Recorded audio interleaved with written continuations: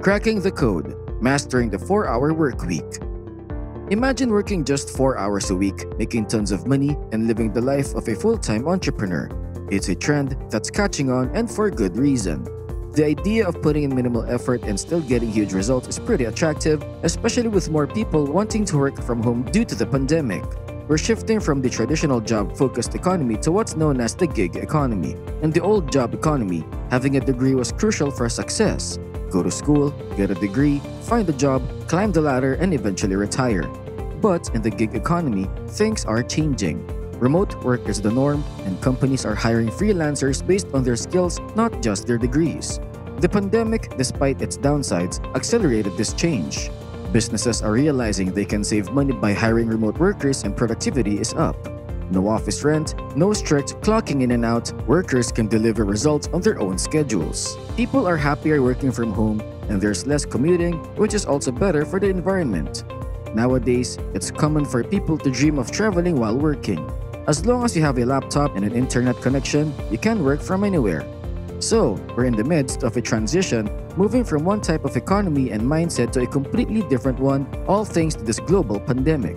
Absolutely, it seems like books such as The 4-Hour Workweek by Timothy Ferriss are becoming more realistic in the current transition. Ferriss wrote this book in 2007, and interestingly, it predicted the rise of the gig economy over the traditional job-focused economy. While the shift had already begun during Ferriss's writing, it has evolved significantly since then, making the book quite revolutionary. The main idea behind the book is that anyone can break free from the typical 9-to-5 routine and create a business that runs itself with minimal management. The key is to have a business model that allows you to work from anywhere, managing everything through your laptop and internet connection. However, it's not just about money. Ferriss emphasizes the distinction between being truly wealthy and merely appearing rich. Some wealthy individuals are less free than the middle class because they work so much that they have no time for other aspects of life. For example, someone working 80 hours a week and earning $100,000 may be less free than someone making $40,000 a year but only working 25 hours a week. Ferriss's approach revolves around maximizing income while minimizing effort, focusing on achieving efficiency and freedom rather than just financial success. Honestly, when it comes to achieving financial freedom, you might not need as much money as you think. Let's try a cool exercise from a book called F.U. Money by Dan Lok. He's a successful Canadian-Chinese entrepreneur, and the book focuses a lot on mindset. Here's the exercise. Picture your dream life. Imagine where you'd live, whether in a beautiful home or while traveling the world. It's entirely up to you. Once you've got that vision, make a list of all the yearly expenses you'd have if you were already living that dream life. Remember, only include things that bring real value or joy. For instance, if you're always on the move, you might not need an expensive car or a massive mansion. Be realistic, but don't hold back on your aspirations, whether that's private chefs, coaches, or fancy clothes. Add up everything on your list and see what the total expenses for 1 year would be to live that dream lifestyle.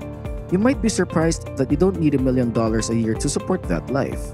Maybe you do, and if that's the case, make sure your list reflects ambitious but realistic goals. Some people might end up this lists totaling over $10 million, but for many, even $500,000 a year could be enough. It's all about finding what truly matters to you. In the 4-Hour Workweek, Ferriss highlights the distinction between what he calls the Ferriss and the new rich. The Ferriss are those who save money for retirement, and the crucial difference lies in their mindset. Changing this mindset often leads to a different life outcome. 1. Mindset on work. The Ferrer, I want to work for myself, while the new rich, I want others to work for me. If you're okay with spending most of your time working for yourself is fine. But if you aim for freedom and success without dedicating all your time to your business, a mindset shift is necessary. 2. Mindset on consumption. The deferrer, I want to buy all the things that I want, while the new rich, I want to do all the things I want. The real issue here is that many people believe that buying certain things will make them happier.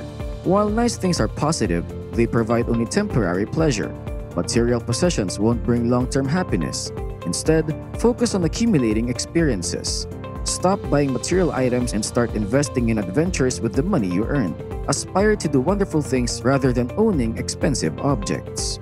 Another crucial distinction lies in the fact that the new rich always have specific goals for their money. They don't pursue wealth just for the sake of it. They have well-defined plans for the cash they want to make. This is vital for several reasons.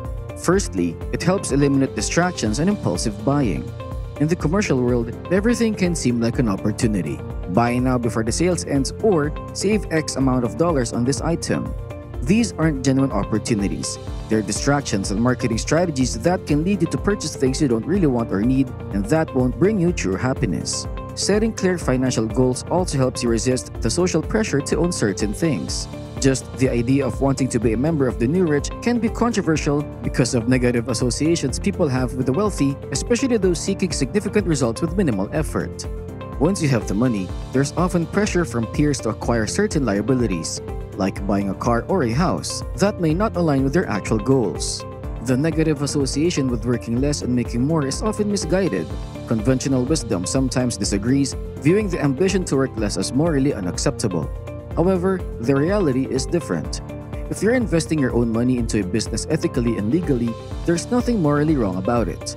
Ultimately, you're generating significant results for numerous people with your products. Entrepreneurs identify a need in the market and create products that fulfill that need, providing jobs in the process. If you're aiming for the 4-hour work week, delegating becomes crucial. About 99% of operations will need to be delegated, which not only helps you but also enables freelancers to earn money, gain credibility, and contribute to the marketplace. In his book, Ferriss emphasizes the importance of getting into the habit of delegating. One practical step is to start by hiring a virtual assistant. This initial step helps you become accustomed to the idea of outsourcing tasks, communicating remotely, and effectively giving instructions to people. It's a strategic move to streamline operations and achieve more with less personal time investment. Ferriss challenges the traditional concept of time management in his book. According to him, time management for the new rich differs significantly from the common perception. Rather than filling every second of your life with work, he sees it as a strategy to focus on what truly matters. He introduces the 80-20 rule, which suggests that 80% of your output comes from 20% of your input. In practical terms, this means instead of occupying all your time with tasks that yield minimal positive results, you should identify the crucial 20% that leads to significant outcomes and concentrate your efforts there. It's about working smarter, not necessarily harder, and optimizing your time for maximum effectiveness. This essentially means that achieving more can come from doing less. By minimizing wasted time, the moments dedicated to tasks with positive outcomes become more productive as fatigue is reduced. Ferriss suggests a straightforward time management approach. Identify tasks that bring positive results, schedule them with deadlines, and focus solely on these to maximize productivity. During active work periods, Ferriss recommends avoiding excessive consumption of irrelevant or unhealthy information. For instance, starting the day with negative news has been scientifically linked to increased anxiety. Ferriss advises limiting information intake to essentials needed for survival, making money, staying in business, and maintaining a healthy life. Unnecessary information serves as distractions and can be detrimental to well-being. Starting a 4-hour work week business is simpler than you might think. 1. Understand the market. Find the market that you understand well, and ideally, one in which you are already a part. Being familiar with the market makes things easier and more cost-effective. 2. Identify a need and create a solution. Recognize a specific need within that market and create a product that effectively addresses the problem. 3. Brainstorm product ideas and choose niches. Generate product ideas and select a couple of niches where you can promote your product effectively. 4. Advertise on a budget. Advertise your product with a budget of $5,000 or less. This keeps your expenses low and allows you to reach a broad audience. 5. Opt for low-ticket products. Keep your product price low to make it accessible to a larger number of people. This approach ensures a higher volume of sales. 6. Micro-test before launch. Before officially launching your product, conduct micro-tests with various advertisements to gauge real demand. This step helps you validate the market and fine-tune your approach. Now armed with these basics, you're on your way to understanding and implementing the principles of the 4-hour workweek.